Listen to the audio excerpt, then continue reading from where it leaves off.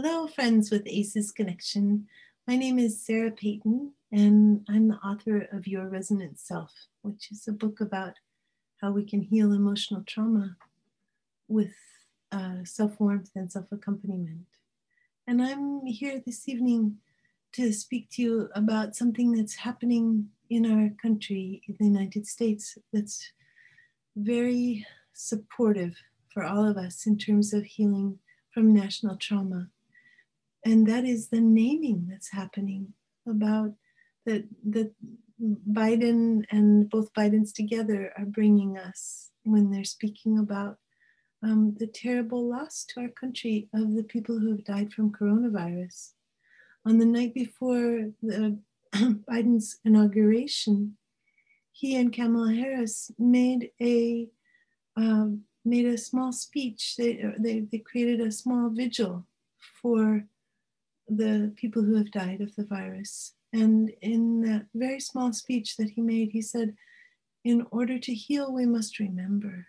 And it's hard to remember.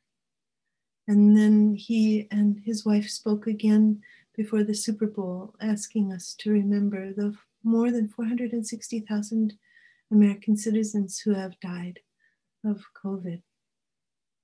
And it's very, very supportive for us as a country, just as it is supportive for individuals to experience the naming of trauma. It's very supportive for us as a country to have our leaders naming what's happening. And this naming is something that allows our group brain to begin to integrate what is going on, to integrate the truth of what is happening, to have a chance to take a deep breath and to notice how it impacts us, to be invited to step into a place of mourning. All of these small actions that Biden is doing are signs of secure attachment between a government and its people.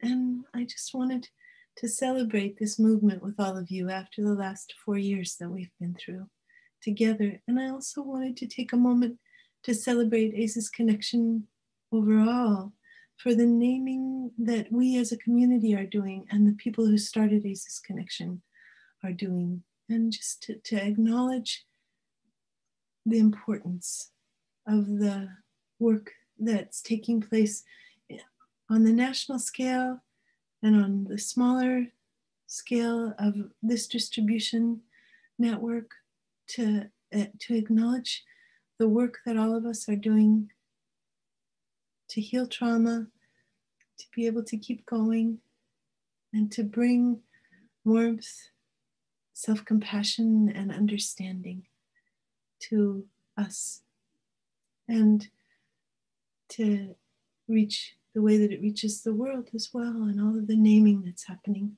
with the global climate crisis. Just acknowledging and bowing to our international community.